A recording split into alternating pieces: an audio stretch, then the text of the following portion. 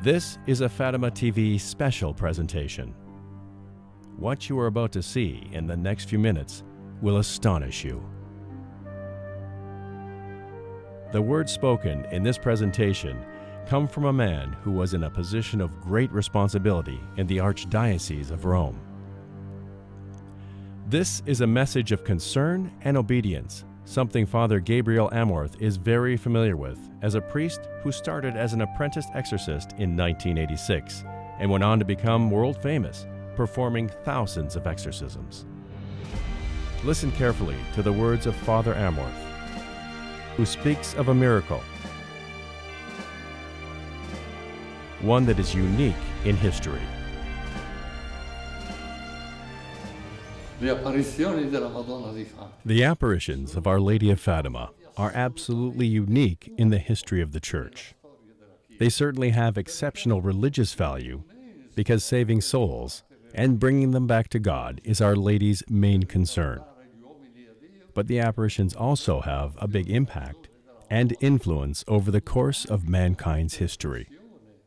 It is true that God is the one who guides history, but God created man and made him free.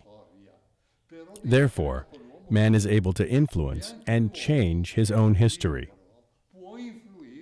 So the apparitions of Our Lady of Fatima have this twofold significance: religious importance, as well as major historical implications, especially in the case of our world's state of peace. The apparitions took place in 1917, almost at the end of World War I. Our Lady, first of all, showed hell to the young children of Fatima. Hell, which might be the end of our life. It's either heaven, purgatory, or hell. Nothing else. So we must focus continuously on our final goal. We must focus on God. Otherwise, we won't even be able to understand our own life on earth and its meaning. Also, Our Lady talks to us. She talked to us not to announce new wars, but in order to avoid them. If we'll listen to her words, pray the Rosary, practice the devotion to the first 5 Saturdays, and to her Immaculate Heart, then there will not be another war. Otherwise, if they will not hear her words, under the pontificate of Pius XI, a new and much worse war would begin. Our Lady has requested the consecration of Russia. We don't have time now to analyze this subject, but I do hold it very dear. Sister Lucy always said that Our Lady requested the consecration of Russia, and only the consecration of Russia. She also asked the consecration of the world to another great and young Portuguese saint, Alexandrina Maria da Costa. But these two things are very different and are very separate. Now, Our Lady requested a consecration of Russia in a solemn and public ceremony to be performed by the Pope together with all of the bishops of the world. This was specified in detail by our Lord Jesus, who continued to appear to Lucy, as well as Our Lady did. He wanted this consecration to be recognized as the triumph of the Immaculate Heart of Mary, so that she would be honored together with his Sacred Heart. These are the words of our Lord, but the time has passed and the consecration not done, and our Lord is deeply offended. You see, with our free will, we can affect international events. Sure, everything depends on God, but God created us free, and we can influence human events. This is a fact. Take, for instance, what happened to the King of France, who did not comply to the order he received from heaven, and he ended up with his head cut off. Our Lord appeared to Sister Lucy and told her, "They will do the consecration, but it will be late." I feel shivers running down my spine when I remember those words, "It will be late," because it's our fault if World War II happened in the first place. What's worse is that Our Lady ordered the secret to be opened in 1960. And it was in that year Russia hadn't finished spreading her errors all over the world yet. They didn't do it. Unfortunately, they didn't open the secret up, and Russia spread her errors all over the world. The conversion of Russia would have been a triumph of the Immaculate Heart of Mary, which would have been recognized by the entire world. That's why our Lord wanted a solemn and public consecration to be done by the Pope together with all the bishops of the world. This way, his entire church and all of Christianity, represented by the bishops, would have been consecrated to the Immaculate Heart of Mary. That event will change the course of history. Yes, in 1984, the Pope quite timidly attempted to consecrate Russia in St. Peter's Square. I was there, just a few feet away from him, because I was the organizer of the event in St. Peter's Square. It was March 25th, 1984, and the Pope had the statue of Our Lady of Fatima coming over from Fatima.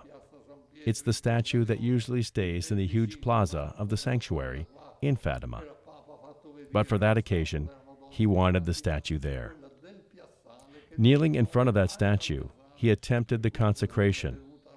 But all around him were politicians who told him, "You can't name Russia. You can't."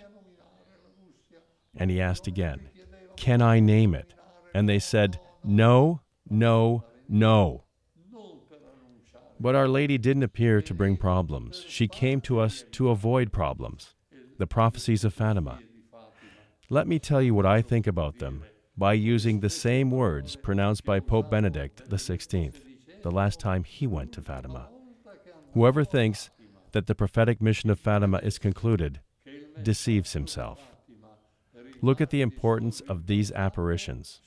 Look at the damage and collapse we've experienced in the Church, both in its faith and morals. I would like to quote Pope Paul VI in this regard.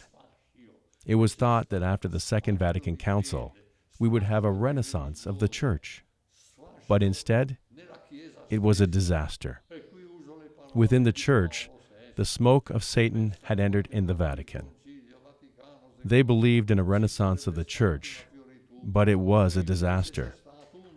Among the clergy, among the liturgy, and among the faithful as well, who have lost their faith and have abandoned their religion by the millions. This has been followed by a secular thinking and culture which Our Lady wanted to fight by using our Lord's words and faith. Rationalism, Age of Enlightenment, atheistic communism.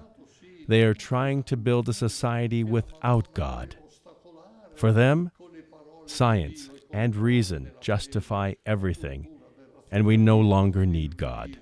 See the results. The family is attacked by divorce. When Jesus said, "What God has united, let not a man separate." And what about abortion?